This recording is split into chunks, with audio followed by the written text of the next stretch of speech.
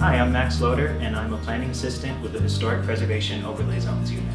I am born and raised in the city of LA. Being from LA really did help spark my interest in history. I didn't get to see older parts of the city that often, so when I go with my parents and my siblings, and I'd see all these older buildings towering over me, and I'd wonder, how did those get there?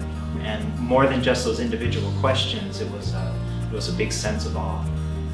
I chose to pursue a degree in public history, but within that I was able to specialize in historic preservation, and then I was really lucky enough to just come back here as a planning assistant in the HPOZ unit. My role within the Department of City Planning is as a planning assistant within the Historic Preservation Overlay Zones, or HPOZ unit.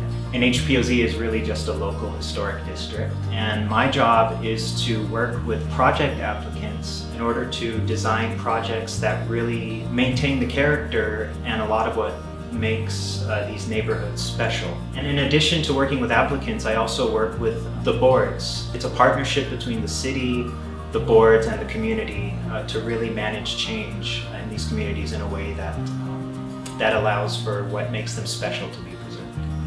So our HPOZs encompass a lot of diverse areas of the city, not just geographically and architecturally, but socioeconomically, culturally, and part of what I do and the other planners in HPOZ do is to really help maintain that. You know, working in a city as big as LA, it's an amazing opportunity to just help lots of Angelenos while also preserving some of what makes this city special in the form of its built environment and its cultural environment. And that is really a lot of what motivates me to do good work.